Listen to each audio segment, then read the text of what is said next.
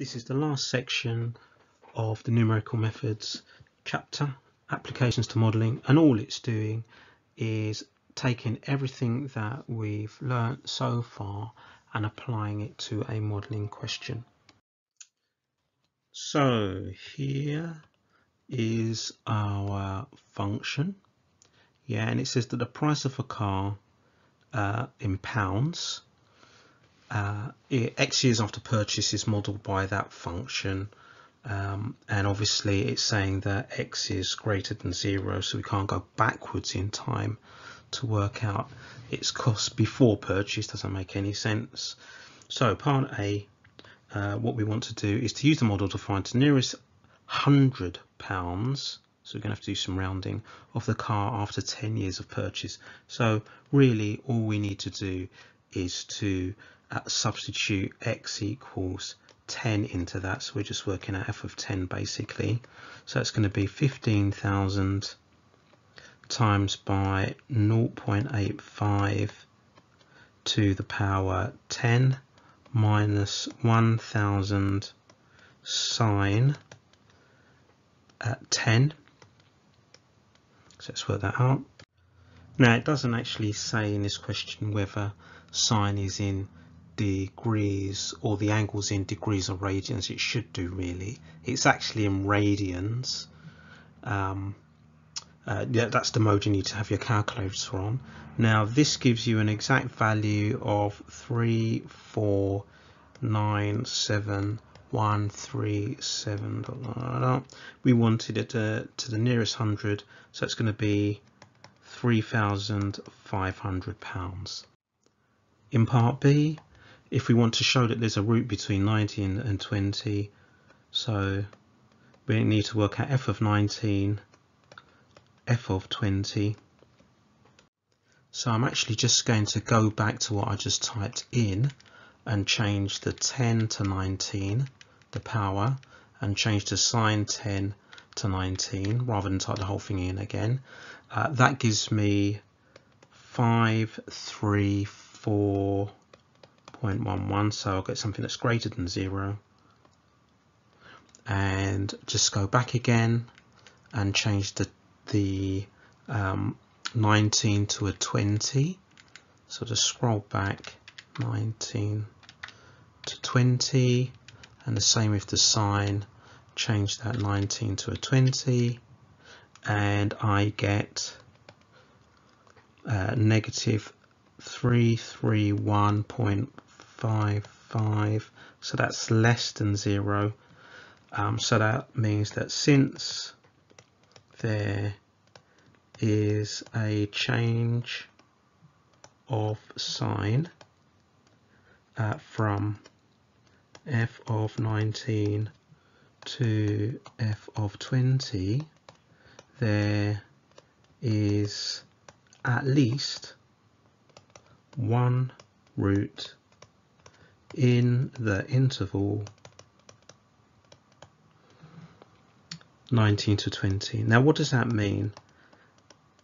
Well, it means somewhere between the 19th and the 20th year the value of the car goes down to 0, and I'm probably guessing that what we're going to be doing is working out exactly when during the 19th year the value goes below 0. So it looks like we're going to be using Newton-Raphson. So that's why in part C they're asking us to find f dash of x.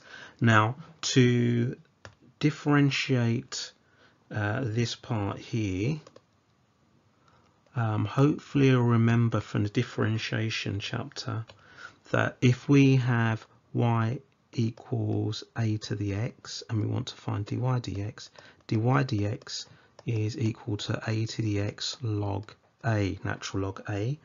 So that means that that first part is basically going to be 15,000 times by 0.85 to the x log 0.85. So that's that bit differentiated. Then we have minus 1000, and sine differentiated becomes cos. So cos x. So there we go. Can't really tidy that up in any way or simplify it, so we'll leave it like that. Yeah, I suppose you could take that, all of this here, and write it as a power. There's not much point. We'll just leave it like that. That's a 15,000. I think I've accidentally cut off the 1, so there's a 1 there. Okay, part D. So part D is saying, taking 19.5 as a first approximation, apply the Newton-Raphson method once to obtain a second approximation. Right, so that we know that x0 is going to be 19.5. So let's write that down, 19.5.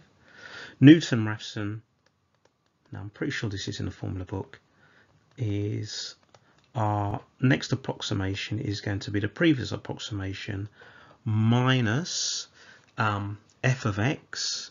So that's just whatever our original function was, 15,000 0.85 to the power x minus 1,000 sine x over f dash of x, which we've just worked out, which is 15,000 times by 0.85.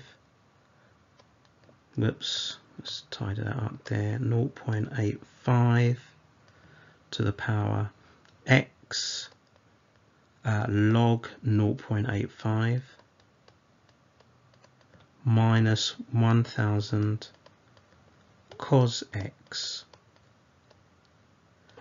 And we've got our x0, so to get x1 we just plug x0, or we plug 19.5 where we have x. So that gives me 19.5279, like that. Give your answer to 3 decimal places, so 19.528. 19.528.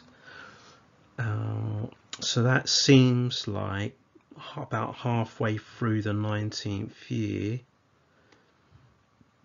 That's when like the car's value is 0. That's why you should never buy maybe a car that's 19-year-old. In fact, probably never buy a new car, because the best value is when you get a car after maybe a year or two, when you've had that big drop in value. If you buy a new car, you're paying all the extra. If you were to buy a car, drive it out of the car showroom, a new car, and then turn around and say, I've changed my mind, you'd lose money straight away, thousands of pounds. So why lose that money? Let somebody else lose that money. In my opinion, never buy a new car. Anyway, apart from the car advice. E, criticize this model with respect to the value of the car as it gets older. Well, after the 19th year into the 20th year, we would get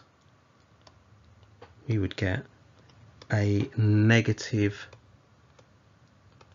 value for the car.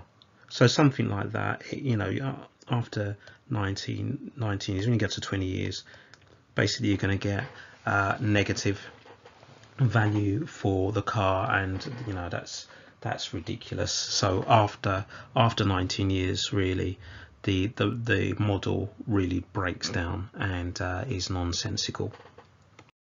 Right, you should now be able to do exercise 10D on pages 287 to 289. So remember, Newton-Raphson, which I'm pretty sure is in the formula book, is this, and you'll be using that to solve problems.